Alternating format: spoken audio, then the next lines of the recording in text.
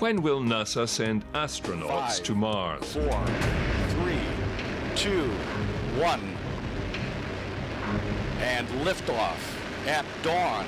The dawn of Orion and a new era of American space exploration. The first test flight of the Orion crew capsule is complete. The hardware and systems are ready for mass production. The components, the engineering, the manufacturing are all underway, with NASA looking back to what worked in the past and utilizing it for the future.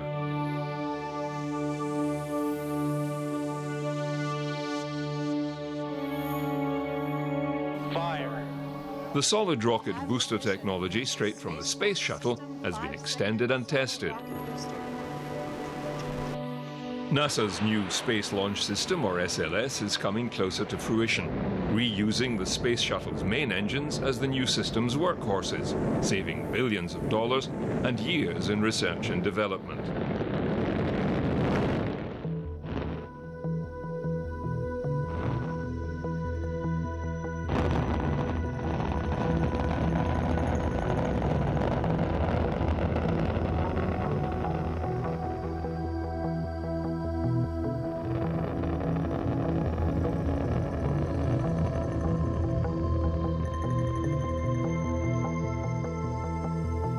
The Europeans are teaming up with NASA to provide the service model for Orion, allowing for long-duration, deep space flights.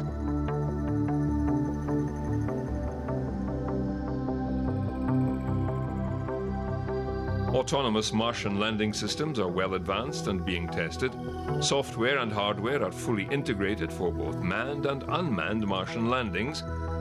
And when they get there, Desert RAT stands for Desert Research and Technology Studies. This is a group of engineers and scientists. We're looking to test out new concepts, procedures, equipment like rover concepts to see how they work in the field environment. So the team tests these technologies to make sure that in future human spaceflight missions we'll be able to do science as best as we can.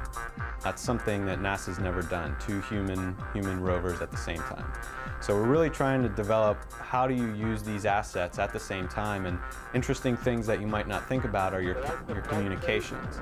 So you potentially have 4 astronauts talking all at the same time to mission control or science communication background. It's just like running a real mission, say, like you can think about the Apollo mission to the moon. You had the astronauts to the moon and you had the people in mission control, but there was a science background you didn't hear about, but the astronauts were getting information from them. Arizona has a very good climate for these types of analog studies. You have pretty much open plains and you have a lot of geological features that are analogous to places on the moon and on Mars.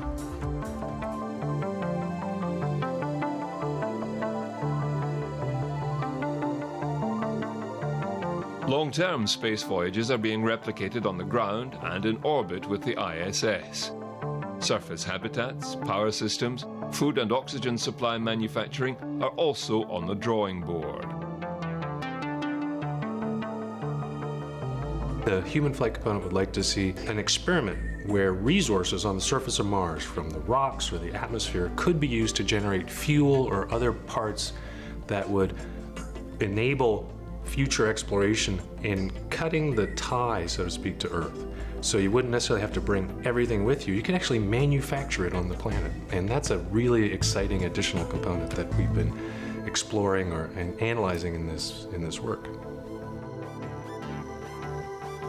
NASA isn't the only one with its eye on this prize.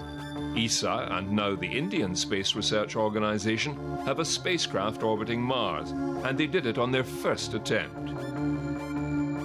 Private enterprise is hard at work as well. Mars 500, Mars One, the Mars Society, Mars Foundation, and the Mars Initiative, to name a few.